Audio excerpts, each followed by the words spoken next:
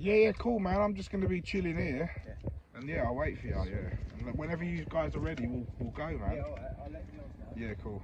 Good morning, afternoon and evening, guys. Just a little quick update. Yeah, this is day 6. Having a lovely time so far.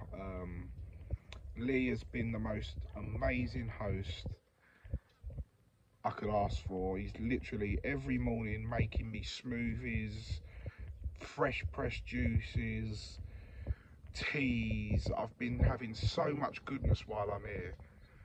I can't thank him enough. And Nils as well, our other brother that's staying with us, he's been making me stuff as well. So I'm really, really appreciative for it all.